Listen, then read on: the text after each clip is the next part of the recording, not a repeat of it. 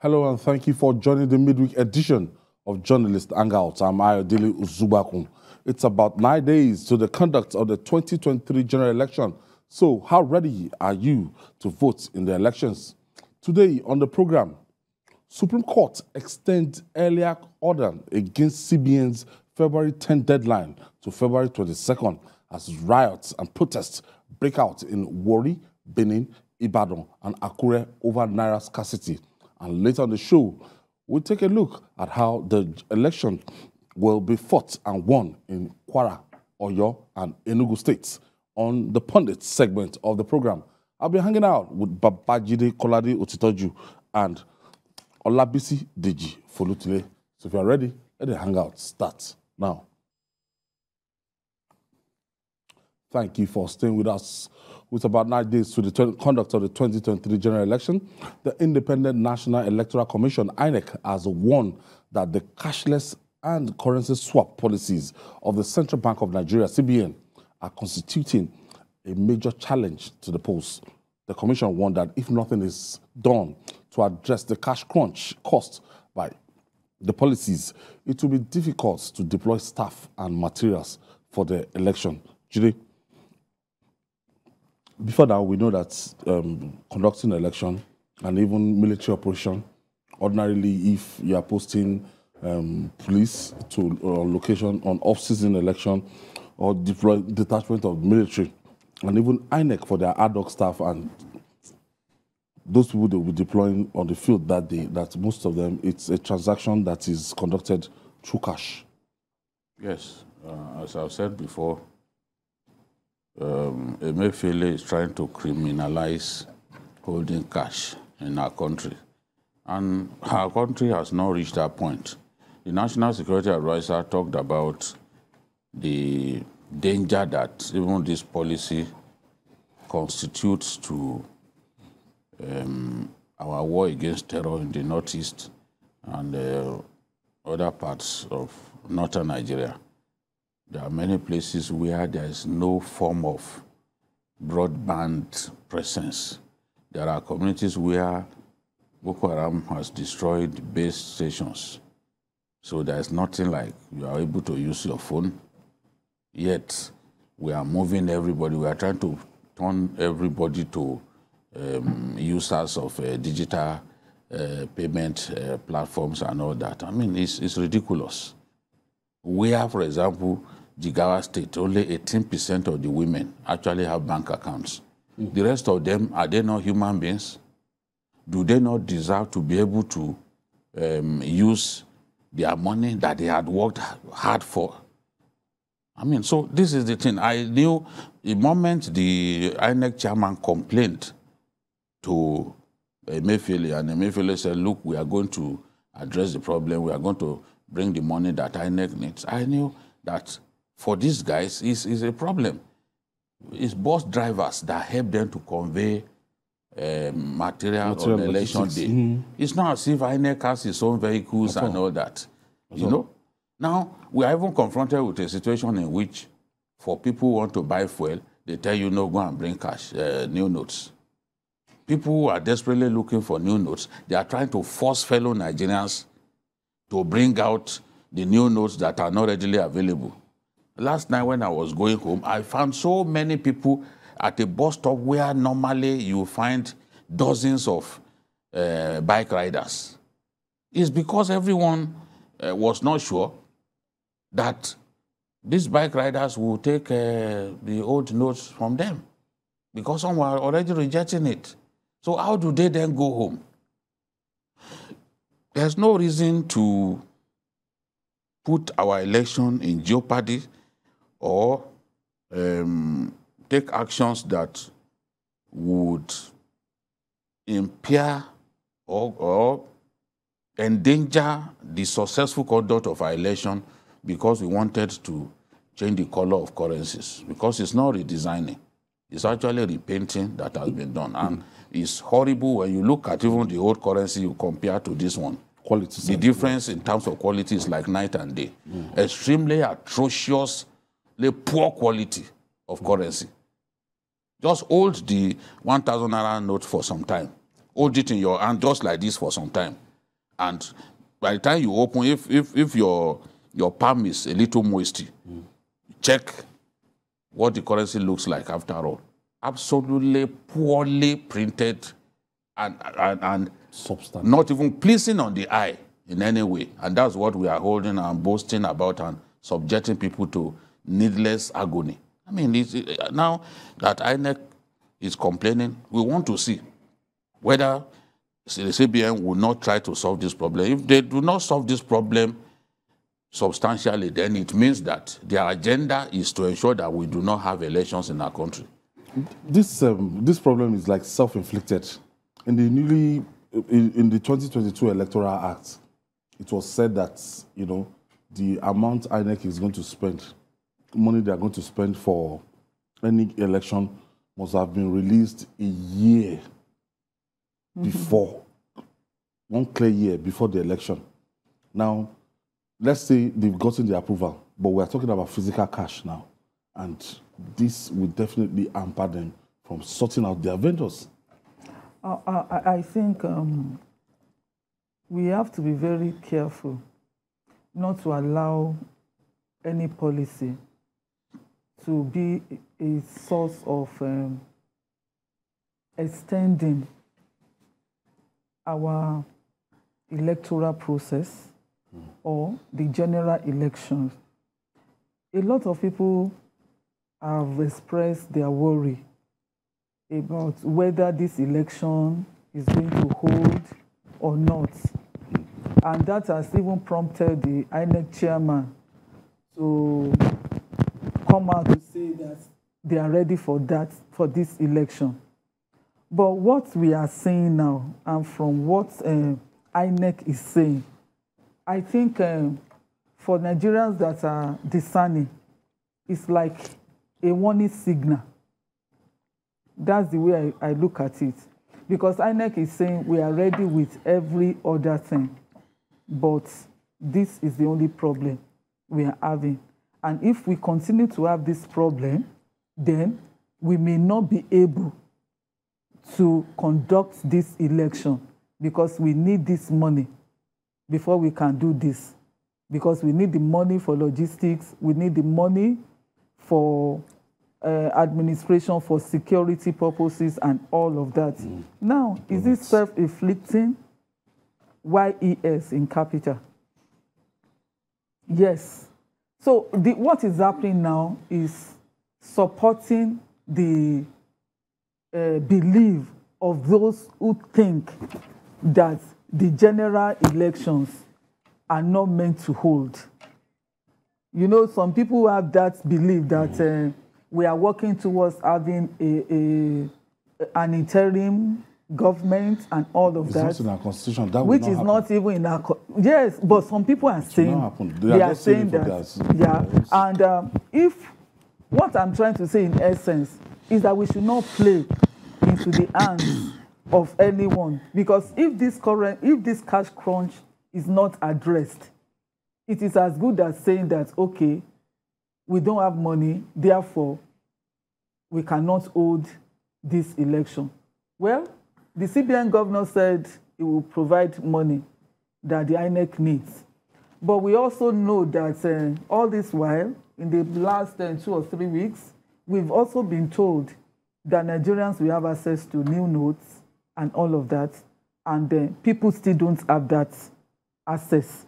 So we cannot really say what the CBN, we cannot go to town with what is, we can't take, yes, that is what I'm saying. So it's really a serious issue.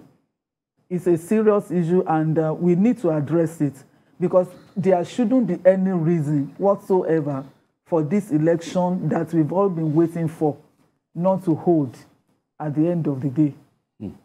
Okay. It is still far from over regarding the litigation against the Naira redesign policy of the federal government. The Supreme Court has adjourned the suit filed by some state governments challenging the Naira redesign policy of the Central Bank of Nigeria, CBN. The Apex Court adjourned the case till Wednesday, February 22nd for hearing of the consolidated suit by 10 states. Meanwhile, protests have continued across the country, while where residents in Warri, Benin City, Ibadan, and Akure took to the streets to protest Naira shortage. Let's share some viral videos of the protests in Ibadan and Benin with you.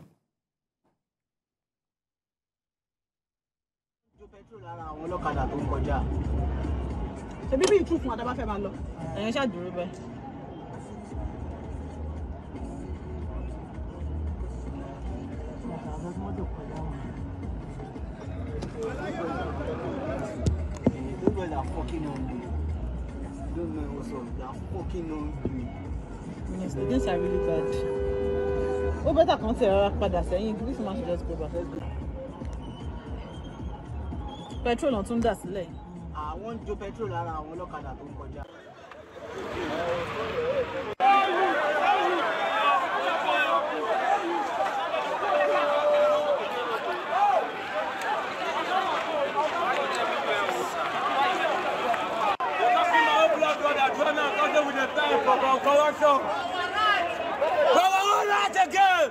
They're gonna kill us the journal. The people want to see what they have in Nigeria. Nigeria, Jaka. Nigeria, Jaka. Now let them in the family. Ah, Baba, start on. Come here.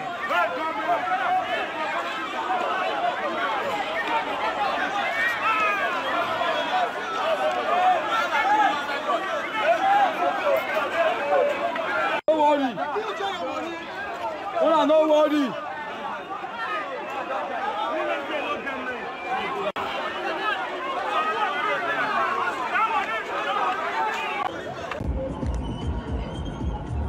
Petrol on tún dà sílẹ̀. Àwọn ń jó petrol lára àwọn ọlọ́kadà tó ń kọjá. Ṣé bíbí ìtú fún àdàbà fẹ́ máa lọ? Ẹ̀yin ṣáà dúró bẹ́ẹ̀.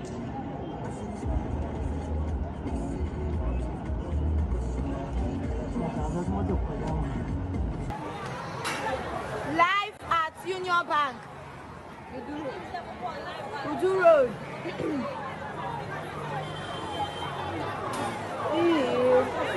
No, now that is go Bobo.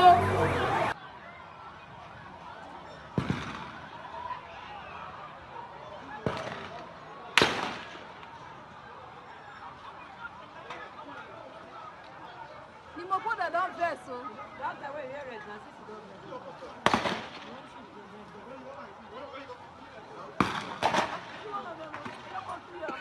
They don't run. Police don't come.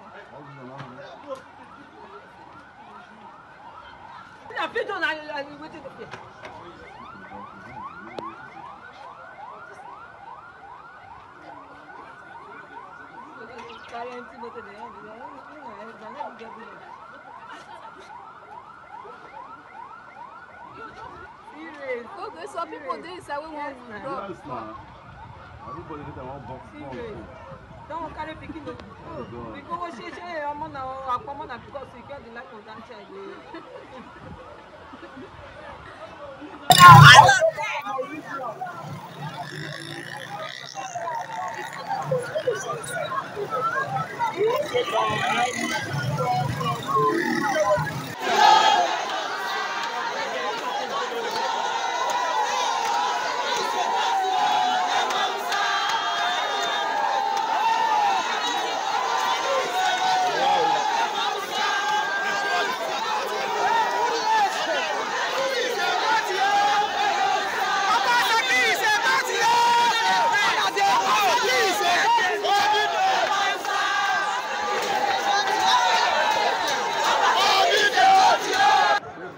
Rampage happening live at Ring Road, the capital city of Edo State. Boys have gone on rampage over the new Naira note scarcity.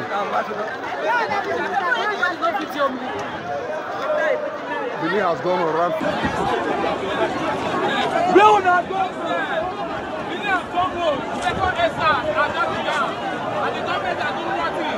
This is the animosity that goes on the government.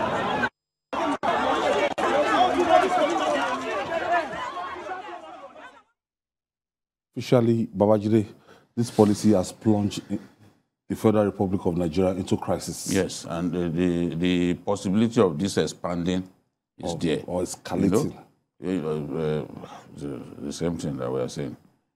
If now that we've had it in Ogun State, we've had it in Akure, they are coming nearer to Lagos.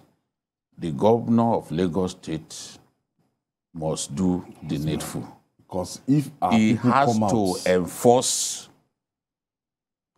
the decision of the Supreme Court. We've seen other governors lock up business premises where they are rejecting the Naira. No individual, Emefiele, 10 of Emefiele do not equate to even a judge of the Supreme Court.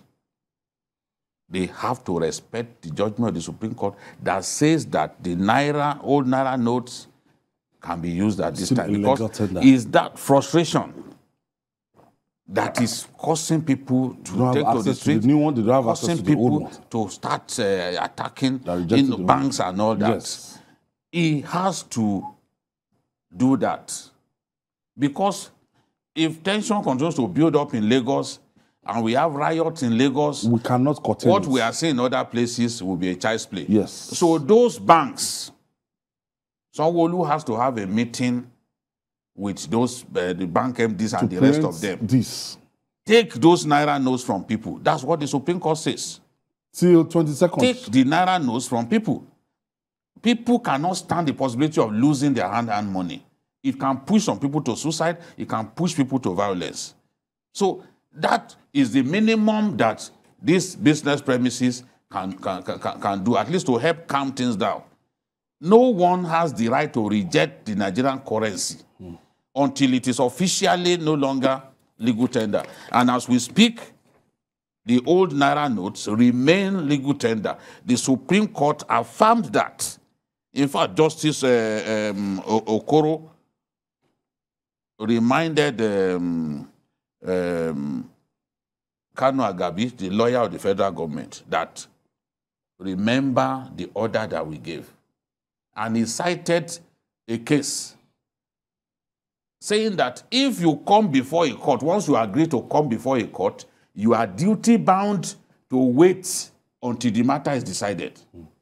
So the federal government and the CBN have no right under the law to come and say that, no, that deadline has expired, when the Supreme Court was yet to even hear the matter. Where's the place of this argument? Immediately he said that, Kanu Agabi replied that, yes, you are right. And the judge went on to say, tell your client to let the people have money. If they go to the ATM, the plaintiffs will not come and withdraw the case. Make money available to the poor masses. You should know that a hungry man is an angry man. I won't say more than this. This was what Justice Okoro, who is the head of the 7-man panel, said to Kanu Agabi, the lawyer of the federal government and CBN, to remind them that, look, we are all facing this problem. Now the judges know that people are suffering. The judges know that. By saying this, Justice Okoro has said, yes, indirectly, that, look, the suffering of the people has got to us. Tell your clients to make money available to Nigerians so that this crisis can end. Then when Kanu Agabi was quoted as saying, people are trying to blame the federal government and the Attorney General for the poverty in the land, that poverty has been there, trying to give the impression that this is not what caused it. Of course, he's a lawyer. He will try to claim that he does not know that this is the pain that we are solving. But in another breath, I heard him saying, we are trying to solve this problem. I don't know. He knows what to do. Why they're always trying to twist things. And that's the nature of lawyers. Vague. That's the nature of lawyers. Lawyers are trained to tell us that what you are wearing is actually white, not black. Your suit. They are trained according as they are paid. That's how a learned, a brilliant essayist and writer described them. That according as they are paid, they are trained to tell us that black is white and white is black. But let's even leave that. The suffering of the Nigerian people has to be addressed, and government must behave responsibly.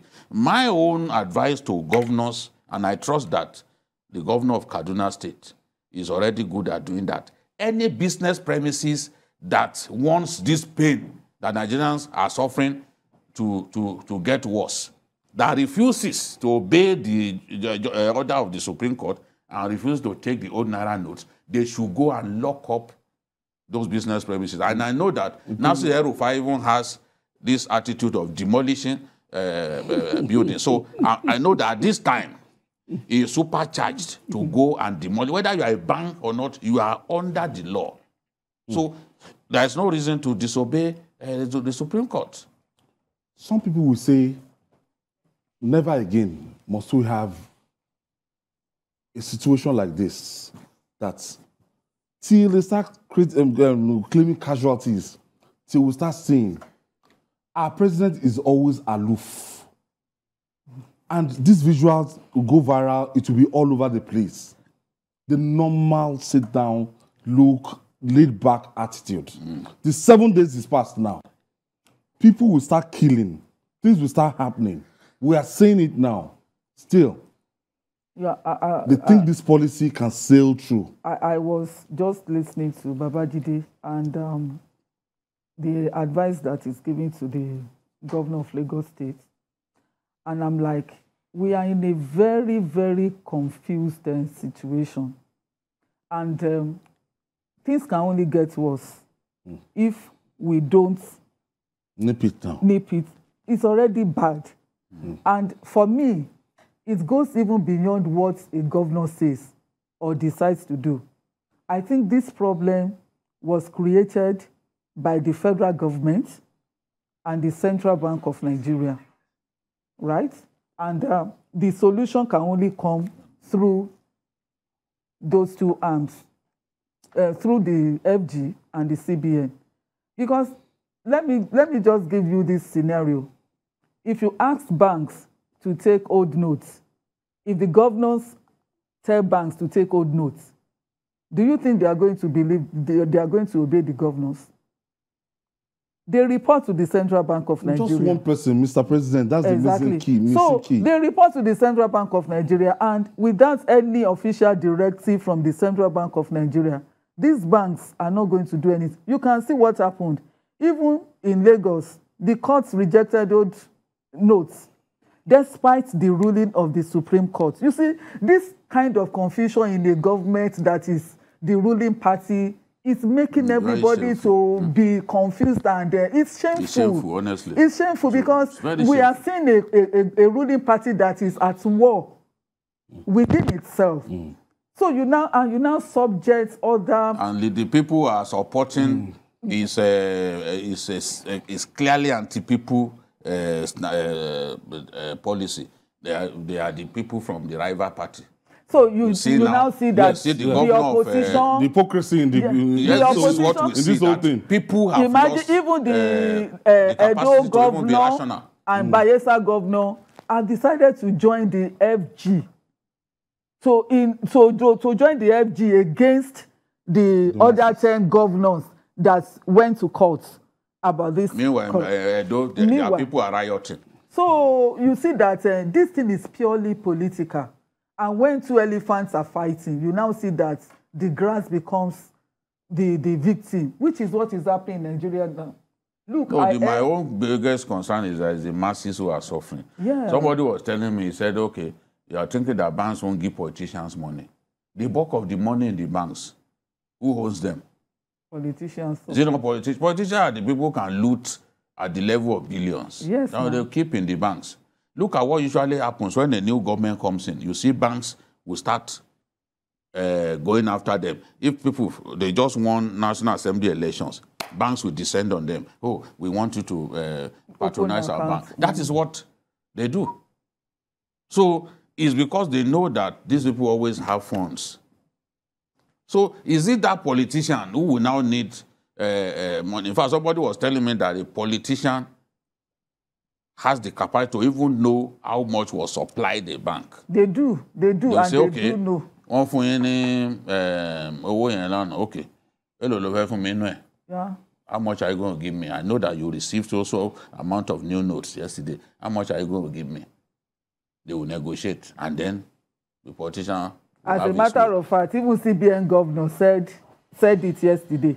that politicians are the one collecting the money. He has not supplied enough. He should That is the provide problem. proof. That He is should the provide proof that problem. you see, if this country were a country where public officers, you know, respect the people and are accountable to the people, he will tell us how much he has printed. They will be briefing us that on a daily basis, this is how much and we are this is pushing. how much we are Yes, pushing. this is how much we are pushing And to even the the banks They are will be unable held to do that. responsible for the distribution. They should be held responsible for how they have been distributing the money, because obviously this money is not being supplied. The It's new not notes, being, yes. they are not being supplied. Look at, there was a bank that they accused of receiving 200 and something million. That they didn't distribute it. ICPC rushed to the place. See their defense. They said, we have distributed this money. What we had, that place that you went to is a regional headquarters. From where we funnel the monies to other places. That this is our record. See what we have distributed over the Nigerians do not listen to that. Anyway, that is their problem. But the truth is, at the end of the day, what did they do? Let the ICPC file charges against those people now. That is why sometimes all those the anti-corruption bodies, they are unable to make headway. Because you do some of these things just for the cameras to come and those guys provided. They even said, okay, that you can check with CBN. That kind of, you can check with CBN to see how we've been distributing this thing. There's no way a branch will have but of course we now, it's our duty to look for the truth. And this is what happened. At the end of the day, the whole nonsense just fizzled out because it was a storm in a teacup, you know, making a mountain out of a molehill. The reality is that they are not supplying enough. We have, you know what, they are even doing. Somebody in the banks told me that it's so bad now that they will call the CBN to say, we don't have enough, nobody will pick their calls. Wow. Ideally, Emefiele should be addressing us every day. That gentlemen and women of our country, this is how much we pushed out today. This is what we have printed. The totality of what we have printed. Because they are not accountable. They know that the truth is that they do not have enough. Let them prove to us. I challenge them to prove that they have enough and that they have supplied enough. They're not accountable to They're not accountable to anybody. And the system allows them to get away with not being accountable. Nigerians have never been at the centerpiece of our policies. And that is what is obvious now. When you want to take a decision, you look at the impact, the implication for the people, on the people. Definitely in this particular case, that was not done. And that has never been done. They just rushed to do it because, you know, when people are driven by emotions, impotent emotion, oh, we are targeting individuals, this is what we want to do. At the end of the day, you are not you will not use, you use your intuition instead of your brain. You will not think deep. Because you are already focused on what you think you want to achieve. You are not looking at, or you are fixated. You are not looking at what could happen. And I've said it, okay, they talk about, oh, India did it. Okay, when India did it, what happened? Nigerians should ask questions, what happened? For 2 years, the Indians didn't recover from it. The economy suffered. And it was the poor people that largely suffered in India. Even when they were claiming that, oh, we wanted to address counterfeiting, they found only very few counterfeit notes. Somebody spoke and they withdrew money valued in excess of 286 billion. Somebody spoke about Sweden's cashless policy, that they are the best in the world and everything, but still, they still have enough cash in circulation. People, yes. They are still spending cash. Spending cash is not a crime now. It's not a crime. There's no society that is cashless. Ayo, when they talk about cashless, there's no society that is cashless. They praise South Korea for the progress that they made in terms of the cashless economy. What did they do in South Korea? They created incentives for business owners. So that when you come in, you bring this is what you get. Those ones, in turn, now became champions of the cashless economy, reaching out to their own patrons to say, okay, gentlemen, this is what you do, this is what we'll do for you if you do this, if you do that. You don't legislate it by force. You implement cashless policy overnight.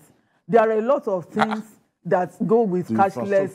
Yes, exactly. So it's not just about you transferring money. For example, what problem have you been noticing? The bank apps, they broke down.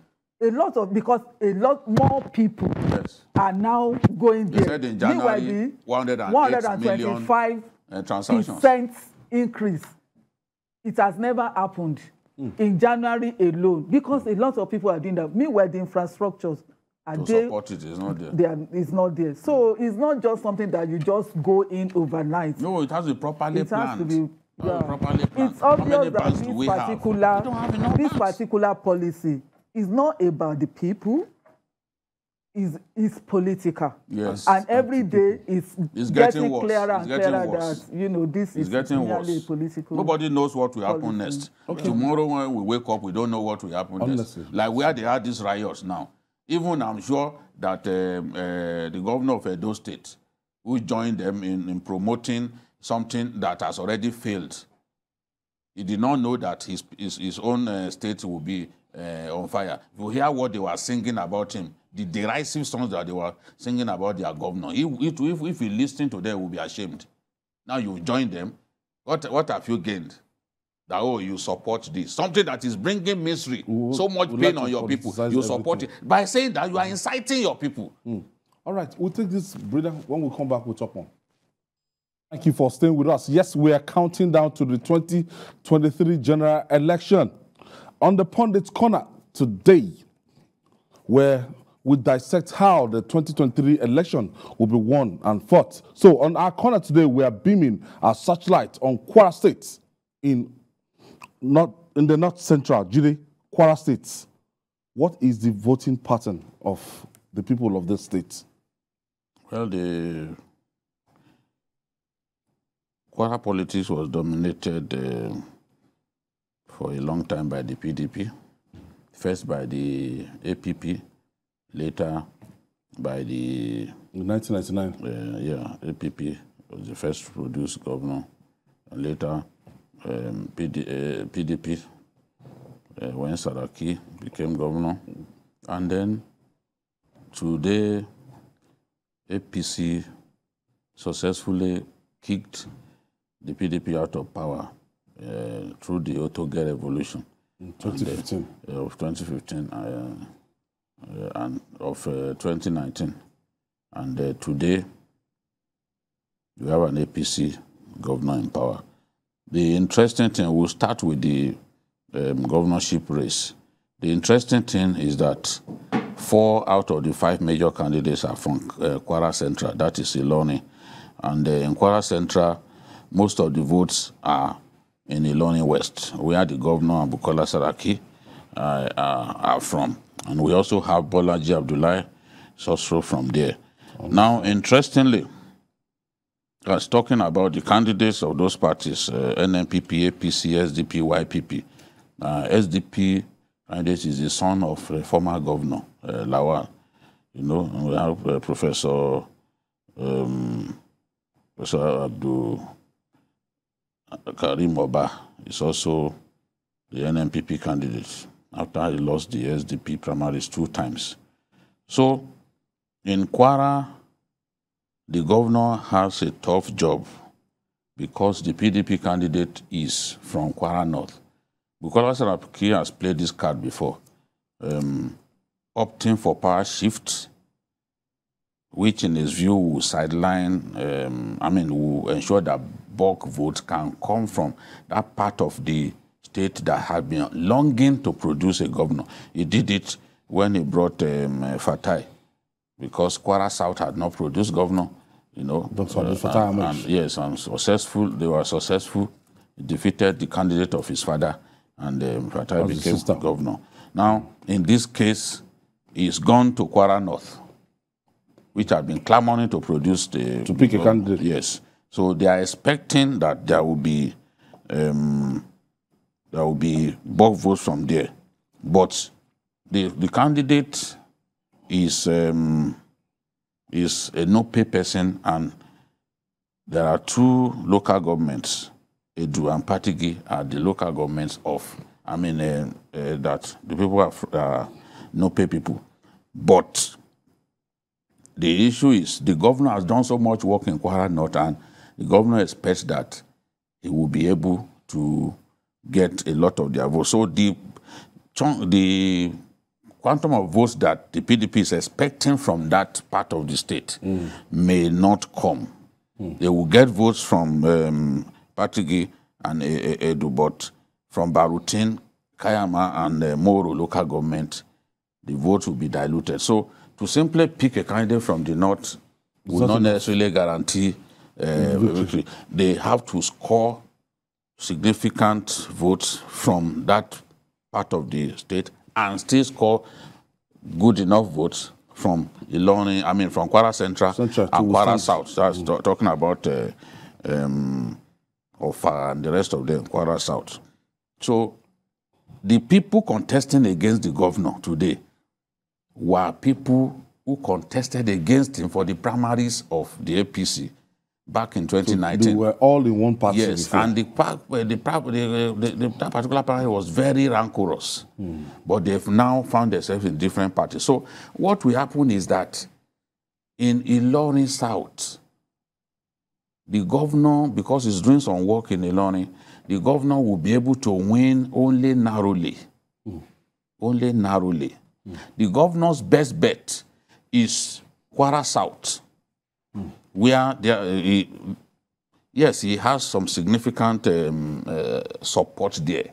But if you can do very well in Kwara South and get significant votes from Kwara North because of the work that he has done, because he has concentrated so much on Kwara North, their greatest problem is roads, and he's done roads. There is targeting votes from there. Very silent achiever. Yes. So now, if he can get significant votes from Kwara North, and definitely is going to win Kwara Central.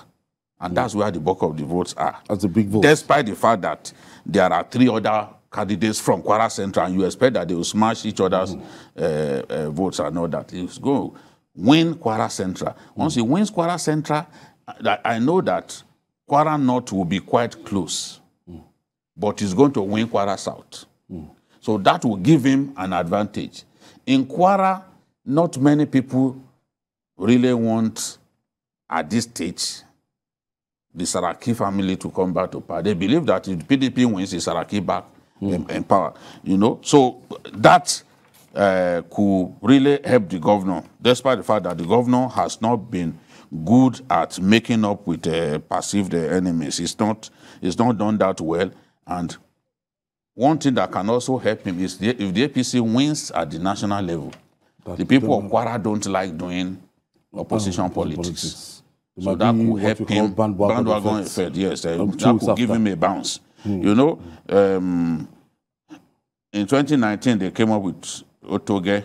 Yes. Then, at that time, the PDP came up with Otunya. So in 2023, the PDP came up with Osuwa, whereas the APC have come up with Marshalo. That's continuous. So, in between politics, Osuwa and Marshalo. so the governor will win Kwara Central. Kwara South, where there are 7 local governments, the governor will also win. In Kwara North, there are 5 local governments. He will struggle in 2 of those local governments, but should be able to win marginally or lose marginally in the remaining 3. That should give him an edge over others and enable him to win the race. So I'm predicting that Governor Abdurrahman will be re-elected. However tough it is, however close, I'm predicting that governorship, he will be re-elected. For the presidency, Kwara South is Asiwaju all the way in Kwara South. He also has support in Kwara North. And then in Kwara Central, you know, is a big title holder in Kwara Central. So we expect him to do well there. And the interesting thing is that even those who are divided, those who are in different parties, who left APC to go to different, a lot of them are still even disposed to working with him, you know. So Asiwaju Bola Ahmed Tinubu has an edge over other presidential candidates in Kwara State, and he is projected to win Kwara State. Election. Yes. Okay. Let's go to Oyo State, southwest Nigeria. Oyo is a very interesting scenario. The current governor, At the beginning, he didn't have the support of the mortgages in Ibadan. The mortgages are like the kings of the grassroots. In 2019, when he contested, he didn't get their support. But for the first time in his political life, he has the mortgages backing him. That is very significant. And the governor has been able to connect the 5 zones of the state to one another. You now have projects going on, especially in Okeogun area. I have so many projects going on in Okeogun area. Then each of the 351 wards in the state is building PHCs, that's the primary health centers.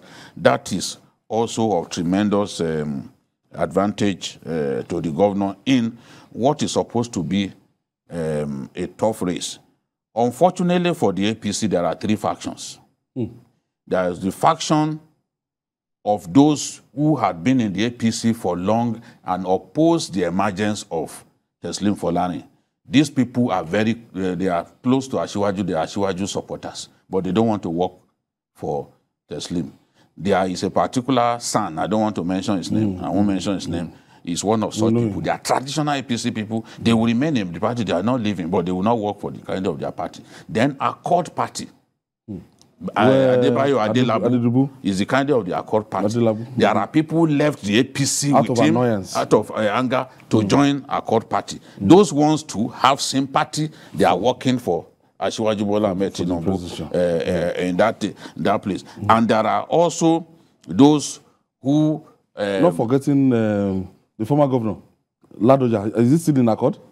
Ladoja, yes, he's less active politically now. Okay. But he's giving the governor his support. Okay. The governor has Ladoja's support. And right now, it is that division that the APC has, and the fact that Ladoja, Seyi Makinde is not supporting the candidate of his party. He's not openly supporting Atiku. With the governor not openly supporting you, to the point that the PDP didn't set up a PCC for your state. Yes. So whom do you pass resources towards? Who is coordinating the campaign in the state? That is a problem. And if you try to go through the normal channel, the formalized channel through the party, it may end up in Seyi Makinde's hands. So they are now forced to try to go through people outside of the formal party structure. And when you do that, there is a problem, because it may not reach all of the places that it should reach. Because if you now pass it through Seyi, you think that Seyi may use it to work for the opposition. Where a governor openly refuses to support the candidate of his party. That is... So let's look at the implication on the presidential election. That is where we are headed. That gives Asiwaju an edge. I've seen surveys saying that Asiwaju will lose Oyo State. From all of these scenarios, I don't know how it will happen, because even the leading candidates of the top parties in the race are supporting him. Candidate of Accord Party, the governorship candidate is supporting him. We've seen Makinde himself appearing to support him by not openly supporting his own party. So that leaves Atiku in a quandary. And don't also forget, Asiwaju is a Yoruba man. Oyo is the biggest Yoruba state by landmass. So the people are likely to see him as their son and vote for him. So Asiwaju is projected to take Oyo State. Presidential election. And that will be significant because it's one of the biggest states. So talking about Enugu State, there is not so much to talk about in Enugu State. In the governorship election, as well as National Assembly elections, the people are inclined to vote PDP. The PDP has always won elections there. You know, it's a case of, okay, Nnamani's boys. Nnamani left the scene and his boys have retained power, even though one of them eventually abandoned him. That's Sullivan Chime. Yeah. But his boys have always retained power. The people are inclined to vote PDP. It's a PDP state. They're inclined to vote PDP in the governorship and National Assembly and State Assembly election. But in the national election, that's the presidential election, it's a massive vote for Peter Obi. That is what I project. Peter Obi is a Labour Party. Yes. The second biggest spare parts market in the southeast is in Enugu State. It's called the coal camp. The day Peter Obi came to campaign, the market was shut. It's unprecedented. The crowd, the acceptance is unprecedented. Wow. And Peter Obi is projected to win the presidential election in Enugu State by a comfortable, by a hefty margin. So this is what regardless of the fact that there's a sitting PDP machinery there. Yes, despite the fact that the governor of the state is one of the G5 governors. Is projected, the sentiment of the people in Enugu State is to vote for Peter Obi, except things change tomorrow. But for now, if elections were conducted today, the presidential race will be won by Peter Obi of the Labour Party. Thank you. Biko, we continue with this pundit segment tomorrow, and that's our offering today. Join us tomorrow for another episode of the program. You can watch the repeat broadcast tonight at 11 p.m. Join us this Sunday for Journalist Hangout on Sunday from 1:30 to 3:30 p.m. We are on YouTube, youtube.com/TVC News Nigeria. I'm Ayodele Uzubaku. See you tomorrow, and God bless Nigeria.